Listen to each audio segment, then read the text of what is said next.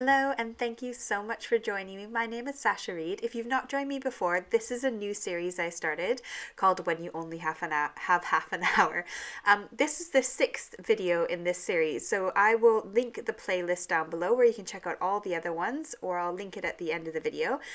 But this is a great way to use up those small bits of time. I felt like there was a really big need for this. I had a lot of people saying these are great videos, can we have more?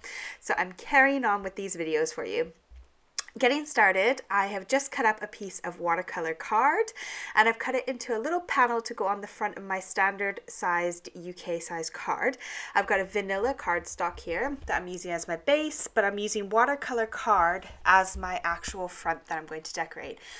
I'm going to use my new stamps from Pretty Gets Gritty. I'll link everything I can down below. I'll link my little mixed media mat as well. It's such a good way to ink blend because it kind of sticks your cardstock to your to the mat for you, and you don't have to worry about it wiggling around when you're ink blending, which is super fab.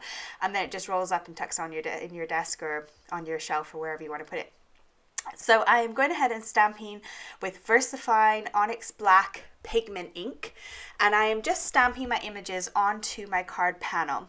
So I started with the butterflies and I realized I actually wanted a sentiment to be in the middre there. So I went ahead and stamped the sentiment, used my stamp platform just in case something went wrong, that I could redo those words or re-ink them and stick it down again.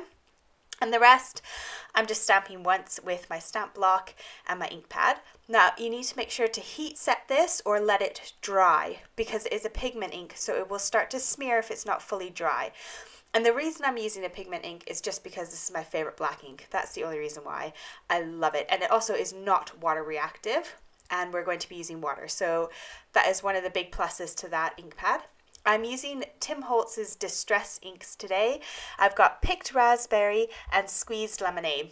Now, obviously it's a pink and a yellow, so in the middle it will kind of make an orange when you kind of blend them together. I'm going very heavy-handed with my ink.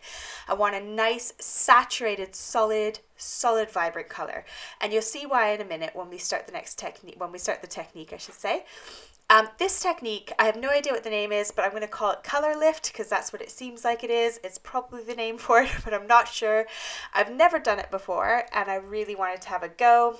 I saw something in a magazine that just inspired me and I thought, oh, I want to try that technique. So again, I'm applying that yellow starting from the end and going towards the middle, so you get this nice orange in the middle. And it is very, very heavily applied ink. Now, if you've got a paintbrush, use that. If you've got a watercolor brush, you can use that. We just want to apply water onto our card now. This is why we're also using watercolor card. It can withstand the rubbing that I'm going to do with my paintbrush. I'm just going over my image, the center of my image, and lifting that ink back off. So I'm applying the water and then lifting it not long after. Now the watercolor card does kind of absorb that water quite quickly because it's built and designed to be able to withstand the water and work with the water. So I'm trying to dab it as quick as I can, and I'm using quite a lot of water but trying to stay within those lines.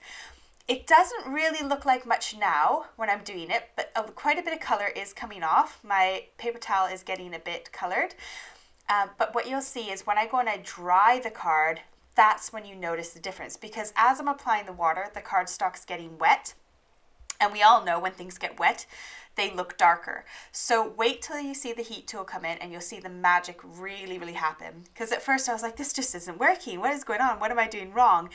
And I just thought, I'll just carry on, I'll carry on. It's lightening up enough that I'm liking it. But when I used that heat tool, I was really, really excited because it looks amazing. So again, if you've got a paintbrush, just use that.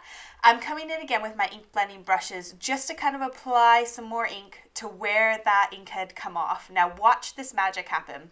Are you watching the butterflies? You'll start to see them really lighten up now. It is quite cool. There we go. See that pink one? It just kind of pops off the page all of a sudden, and the yellow one does it as well. Really, really fun technique. And again, this only took half an hour to do. It was really good fun, and it was quite therapeutic because I really enjoyed the ink blending. I'll link down those blending brushes for you down below, but you can get them absolutely everywhere. Now here you can see, because I was heat setting it and drying it, when I flipped my cardstock over to dry it from the back, I didn't really pay attention to the fact there was moisture now on my mat from the heat coming through the cardstock. So I ended up with little water droplets because Tim Holtz's Distress ink is water reactive, so it does kind of give you those kind of water droplet effects if you get the water on it. So I'm applying some more ink, and it does look a bit of a hot mess, but when it dries, you'll see the photos at the very end. When it dries, it looks totally normal again. It just sets back right in. Again, because it's wet, when I've just applied it, it looks darker, but when it dries, it matches and blends perfectly. So I've gone ahead and cut myself a black panel that is just a tiny bit bigger than that front panel. I really wanted that black to kind of, you know, continue through my card. And so this just enables it to kind of pop a bit more as well. So I'm going to go ahead and stick that onto my card base now.